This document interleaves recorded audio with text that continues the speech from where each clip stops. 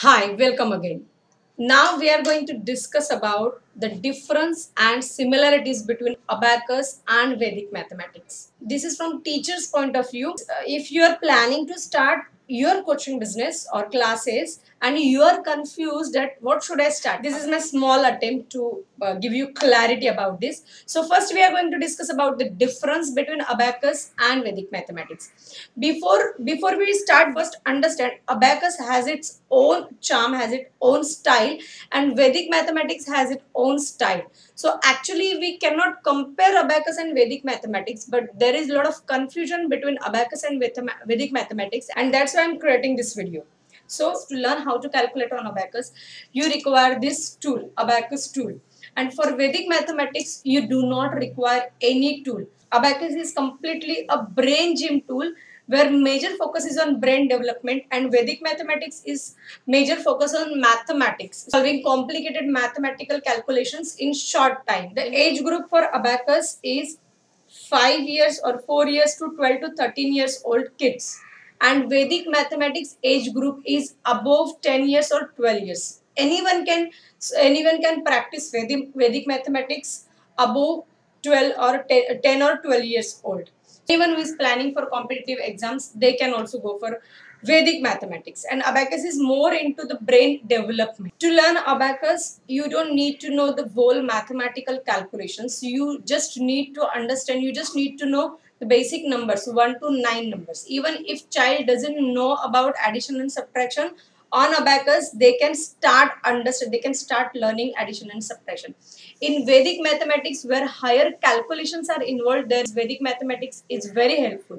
So abacus is totally different and Vedic mathematics is different. So I will request, do not compare it or do not mix it, because abacus itself is very vast, and more than that Vedic mathematics is very vast.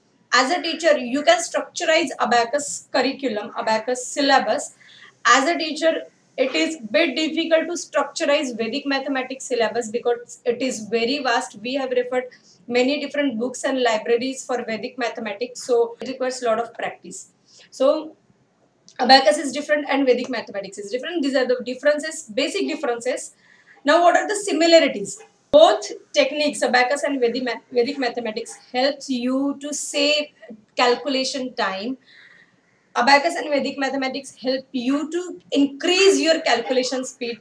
It helps in boosting concentration. When you play with number, automatically your brain starts concentrating. It improves your concentration. And when you're comfortable with numbers or calculations, when you're good at calculations, automatically it helps to increase your confidence. It boosts your confidence. So these are the similarities between abacus and Vedic mathematics. The core and the base is mathematics, and it helps in brain development. Abacus and Vedic mathematics as well both helps in your brain development focus. It saves your time, gives you confidence. So now if you're a teacher and you're confused, what should I start now, Vedic mathematics and or abacus? So I'll give you one simple tip here. Here you can consider your experience. If you are confident with mathematics, or you have experience if you are already maths teacher, you have experience in dealing with mathematics on a regular basis, so you can go for both at a time. But if you're starting and you're confused, you have to check yourself with whom you are comfortable, what age group you can handle very well. Are you comfortable with small kids, 4 to 12, 13 years old kids? Are you comfortable with them? Can you handle small kids very well? If yes, then go for abacus. If you are not comfortable, or if you are not confident enough to handle small kids, then you can start with Vedic mathematics, where you will have to deal with the kids above 12 years. So this is first criteria. If you are okay to run course for 2 to 3 years period, if you are ready for that, then you can go for abacus. If you want courses for short time, for 6 months, 3 months, or maximum for 1 year, then you can go for Vedic mathematics. Based on this criteria, you can decide. And yes, if you are planning to start any one of these, we can help you in this. You can contact us. You can check details in description, and let me know if this is really helpful for you. This is Shubhada Bhave, teacher, trainer, entrepreneur, and parent. Thank you so much.